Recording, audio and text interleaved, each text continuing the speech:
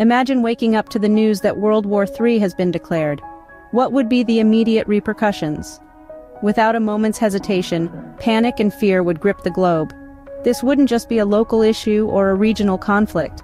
This would be a global crisis, affecting every single person on Earth.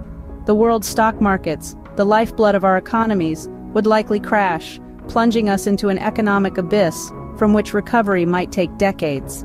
Think back to the Great Depression of the 1930s, but on a far greater scale. Governments worldwide would implement emergency measures.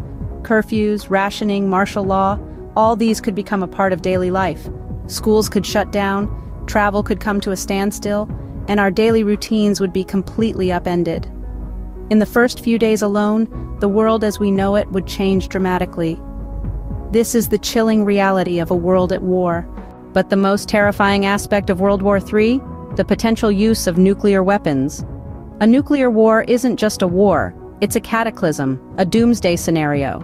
There are approximately 15,000 nuclear warheads in the world today, spread across 9 countries.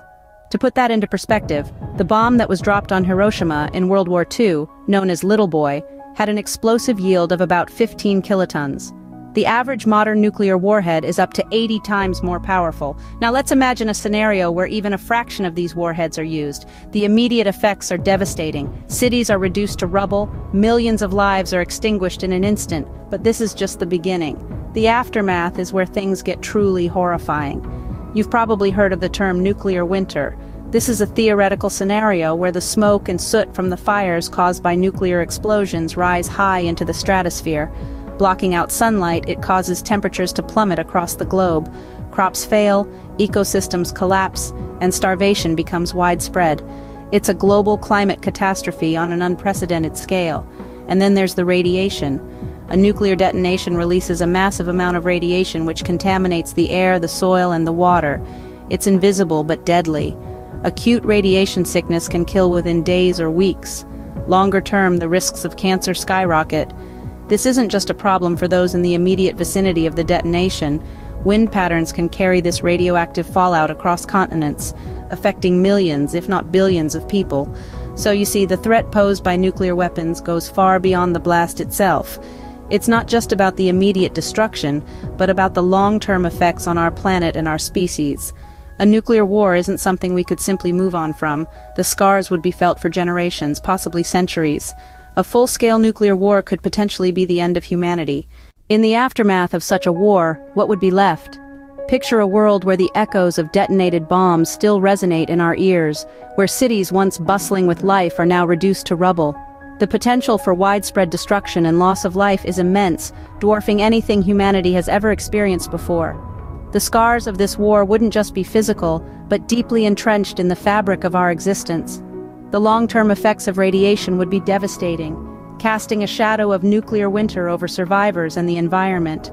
The once verdant landscapes could turn into barren wastelands, and the survivors would have to grapple with the harsh realities of a world marred by radiation sickness and famine.